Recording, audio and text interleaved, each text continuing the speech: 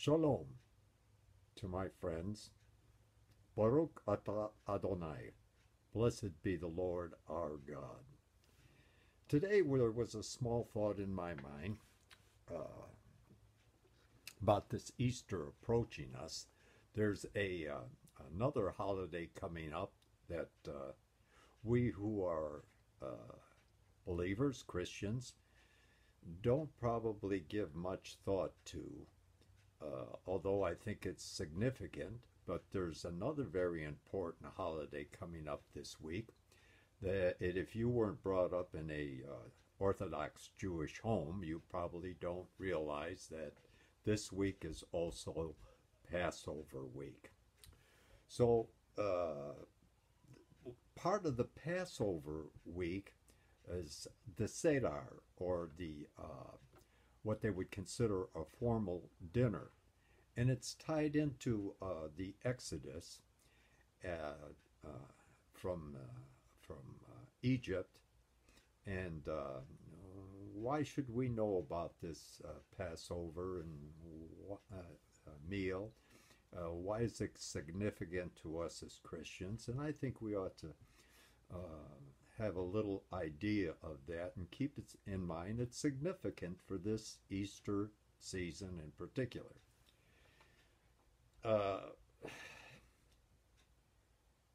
The Bible is a Jewish book written by Jewish men for the most part.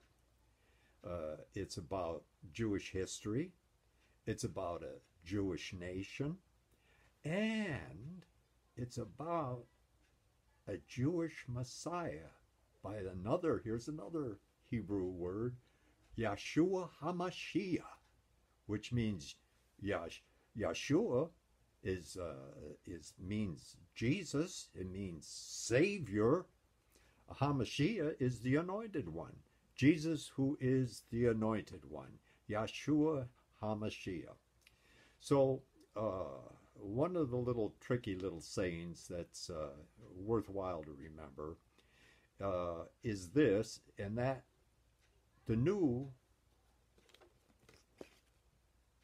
is in the old contained, and the old, meaning the Old Testament, is in the new explained. The new is in the old concealed, and the old is in the new revealed.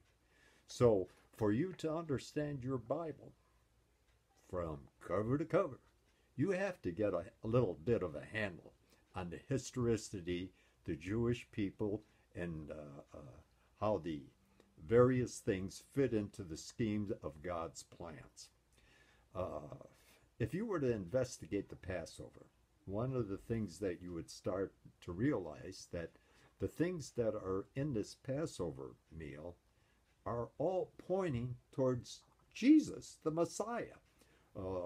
If you had a Passover dinner plate, there would be on there bitter things and sweet things. And of course, this is a picture of the embitterment of being in slavery in Egypt and the sweetness of being taken out of the bondage, delivered by God himself out of slavery. Well, much the same as we look at that, we've been delivered out of the bondage of sin and taken out of deliverance by Yeshua HaMashiach, the Lord Jesus Christ. So it's a picture of the affliction and the joy, the slavery, and the deliverance. Now, Christ is in the Passover, and we can see that unraveled in the New Testament in several places and throughout the New Testament.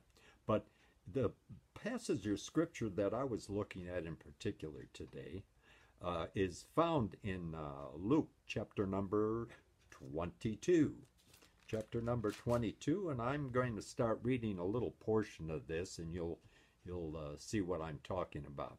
And you can investigate this later for yourself.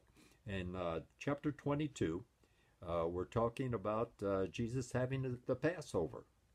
So he recognized it, and he was teaching from it, showing it an example, and we'll see to some point today in this brief little talk we're having some of the significance of Jesus and this Passover. Verse number 7 says, "Then came the day of unleavened bread." Well, that's the matzah, when the Passover must be killed. "And he sent Peter and John, saying, Go and prepare us the Passover, that we may eat. And they said unto him, Where wilt thou that we prepare? And he said unto them, Behold, when ye are entered into the city, there shall a man meet you, bearing a pitcher of water. Follow him into the house where he entereth in. And ye shall say unto the good man of the house, The master saith unto thee, Where is the guest chamber where I shall eat the Passover with my disciples? And he shall show you a large upper room, furnished there, there make ready. And they went and found as he had said unto them, and they made ready the Passover." So there was already provisions made. There's no surprises with God. He has plans, he has purposes, and they unfold perfectly. The crucifixion of Christ was no surprise to God. He didn't start scratching his head and wondering what happened. Jesus came, and no, that was an all-planned program for the redemption ever since Genesis 3:15, when the promise of the Redeemer was given. This is just God's plans and purposes being opened up, revealed, and being executed in an absolute perfect way according to his perfect will. It further says here, "And when the hour was come, he sat down, and the 12 apostles with him, and he said unto them, With desire I have desire to eat this Passover with you before I suffer." I never, it ceases to amaze me how many times Jesus said he was going up to Jerusalem, he was going to be killed, he was going to be and die, and after 3 days he was going to be. He repeated this several times throughout the Gospels, and yet they didn't get it. Sometimes God speaks to you and me through the scriptures, and we don't get it. Why don't we get it? Could be any number of different reasons. If any man will do his will, he shall know of the doctrine, whether it be of God or whether I speak of myself. John 7:17 says so. Maybe it could just be a matter of what God has already showed you, haven't exercised it yet. So why should God give you any more than that? But that's a different thing altogether, and we can talk about that at another time. And then he says, "For I say unto you, I will not any more eat thereof until it be fulfilled in the kingdom of God." And he took the cup and gave thanks and said, "Take this and divide it among yourselves, for I say unto you, I will not drink of the fruit of the vine until the kingdom of God shall come." And he took the bread and gave thanks and broke it and gave unto them, saying, "This is my body, which is broken for you. This do in remembrance of me." Likewise also the cup after supper, saying, "This cup is the New Testament in my blood, which is shed for you." So we see that he's taking these various parts of the Seder, the presentation of the dinner, the Passover meal, and he's identifying them with himself. Now, we don't have time, but you can certainly do an investigation. All you have to do is you just got to Google it, and you can find all the different significance things that are in this Passover meal that are pointing to Jesus, Probably one of the most significant things to me is the matzah. And it's 3 pieces of matzah that are put together, but wait, the middle one is broken deliberately. And this is a very significant thing. Why are there 3? Why aren't there 6? Why aren't there 2? Why aren't there 1?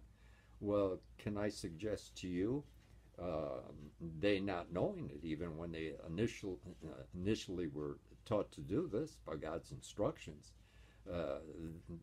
they didn't realize this is significant to me, of the Father, the Son, and the Holy Ghost. the Son, the middle piece, the one that's broken. He was wounded for our transgressions, and he was bruised for our iniquity. The chastisement of our peace was upon him, and with his stripes we are healed. All we like sheep have gone astray. So we could see that this Isaiah prophecy is unrolled here and taking place also in this structure as his climactic end is coming here, and the cross is calling to him, and he's on the way to that cross. All these things that were prophesied of the Messiah, of the suffering Savior, and a picture of the Passover. Back over in Exodus is where we have the picture and description of the Passover, Exodus chapter 12.